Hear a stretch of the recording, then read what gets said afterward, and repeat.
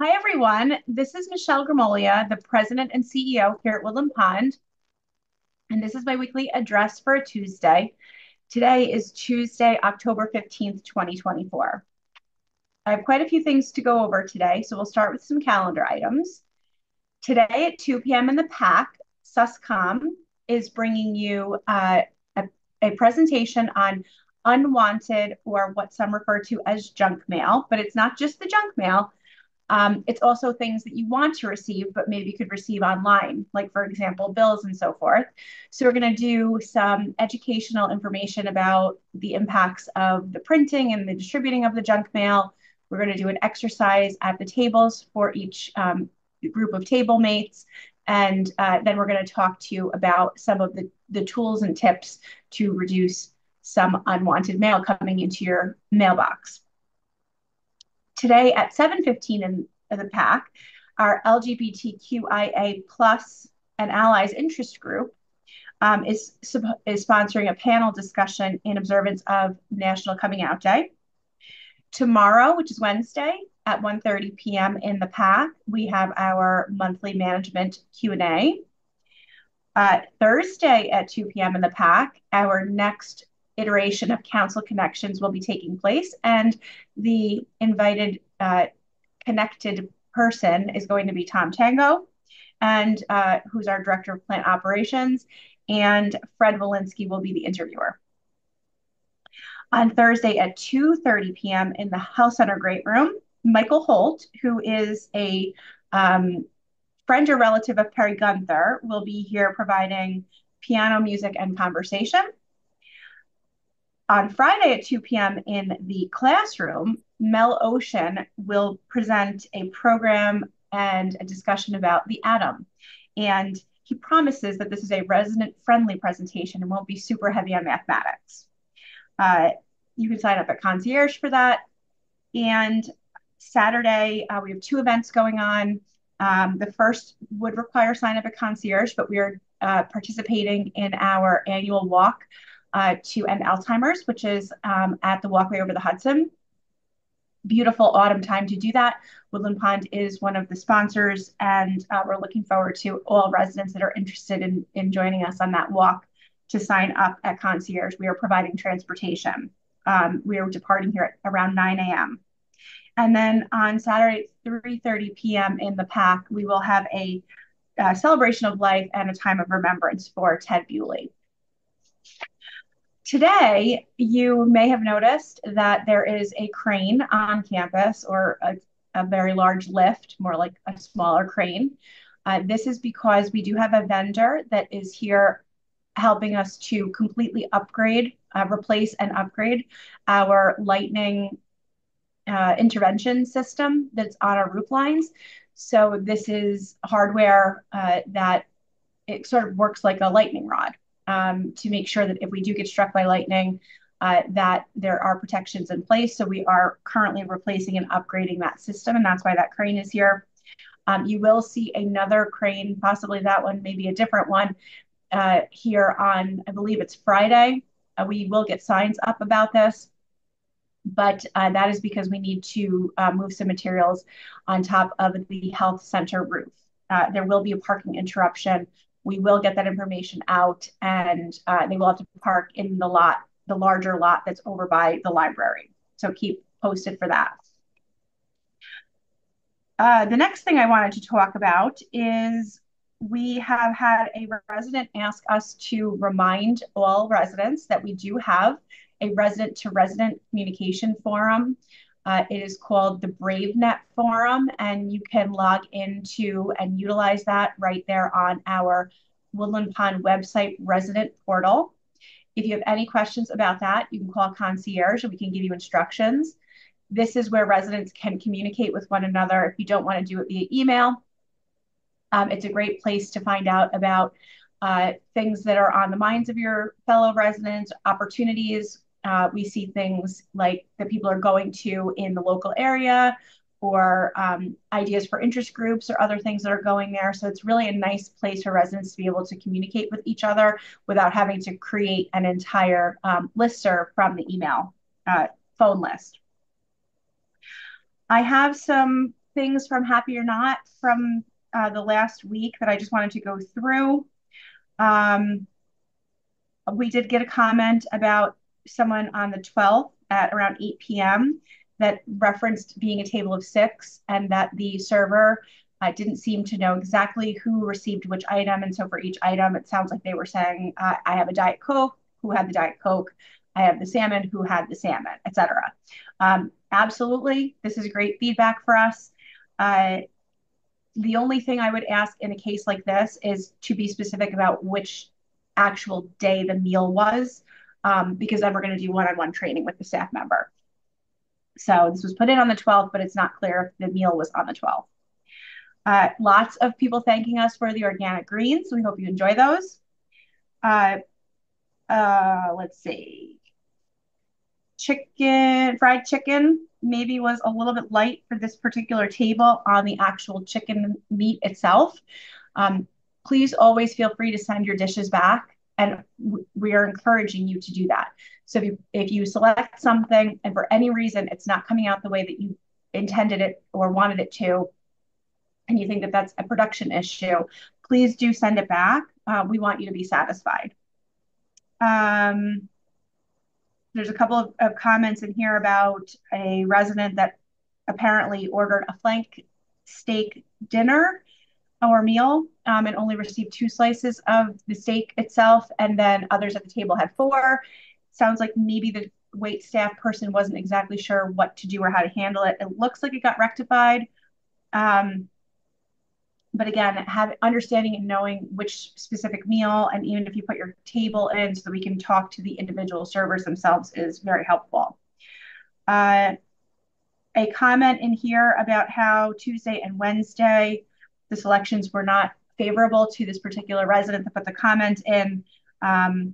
They were a couple of comfort food type items. I know for a fact that we offer a wide variety of things, including things that are always on the menu.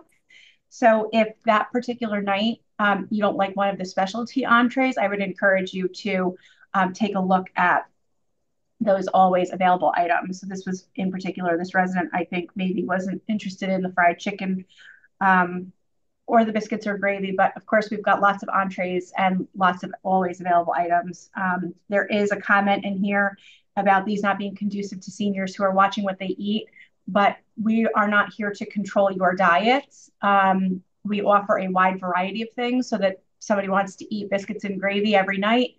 We're not going to have it on the menu every night, but if that's the route that they want to go, that's available to them, just as if somebody might want to eat a vegetarian meal or have a salad every night. So we have to have a variety. And you'd have to manage your own diets and independent living, but we definitely need to have a variety. The last thing on Happy or Not that I wanted to mention is there is a comment in here about table 33 being very wobbly and unsteady to the point of being unsafe. While we do appreciate very much that the comment was put in Happy or Not, because it's obviously a safety concern, I would want to just reinforce that the best thing to do in that case is to immediately put a work order in. If at any time on campus you see something that is unsafe or something that you're questioning, because our maintenance staff works off of a work order system. So you just have to go to concierge or call concierge and just let them know that you need to put a work order in. And you would do it exactly the same as you did here. You describe it, and then they will put that work order in for you, because we do want to get those attended to.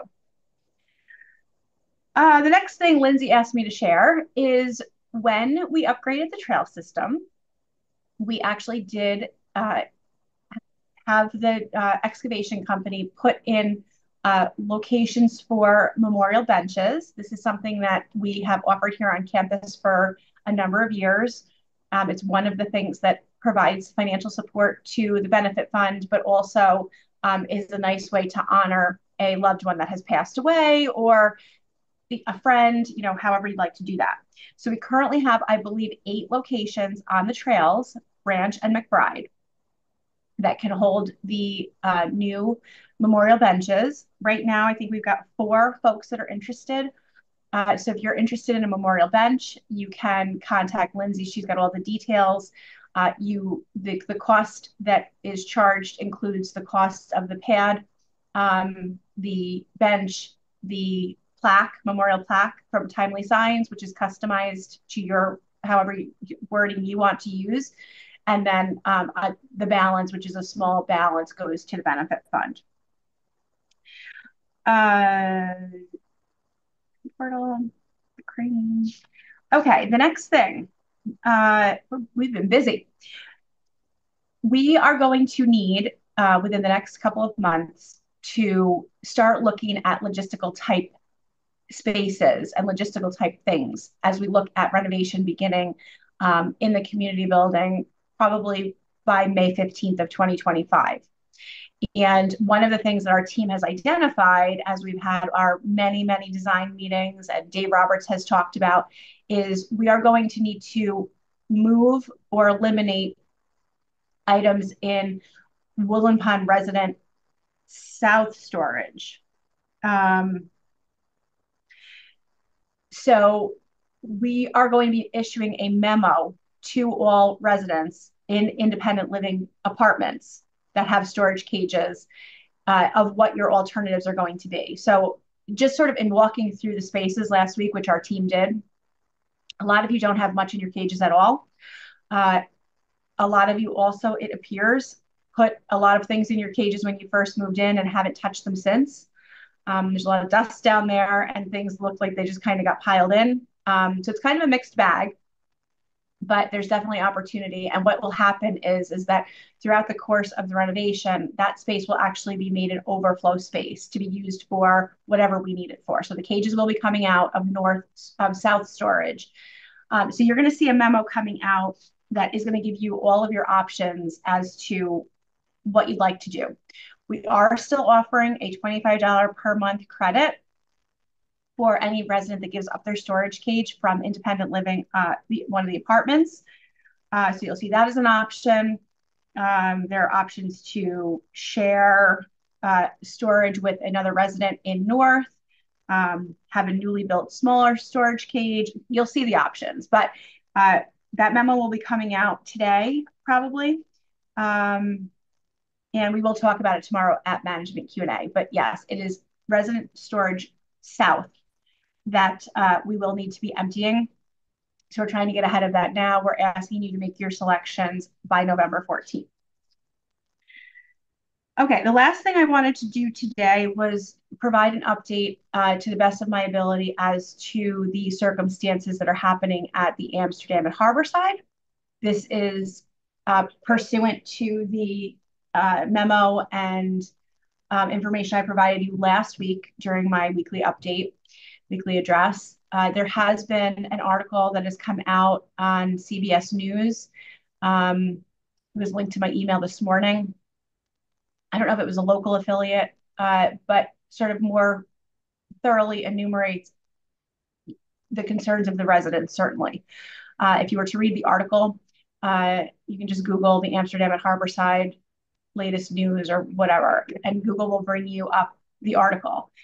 You will see that this one is more emotional than the last, which was the one that we shared with you last week. This really comes from the perspective of the residents that are clearly experiencing a great deal of distress and uncertainty.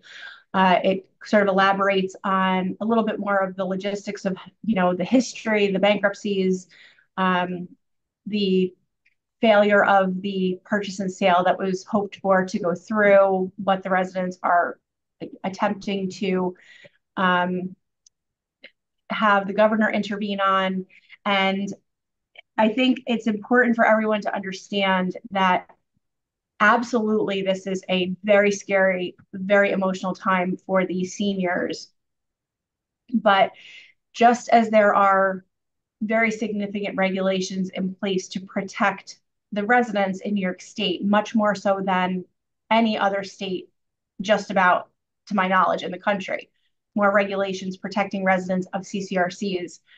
Those same regulations also in some ways tie the hands of regulators when solutions are trying to be found, because a significant amount of what governs our industry in New York is law, not regulation. And so when the regulators are looking at what are our options here, right? So we know we have a problem. there's potentially a proposed solution that would have involved, as I mentioned in my memo, a change in the status of this organization from a not-for-profit to a for-profit owner.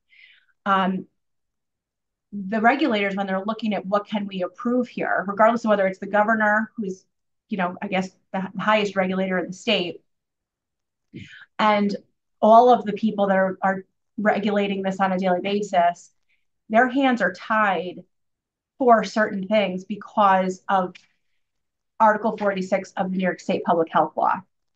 And when something is a law and those restrictions are in place, the regulators' hands are tied. I know I've repeated it a couple of times.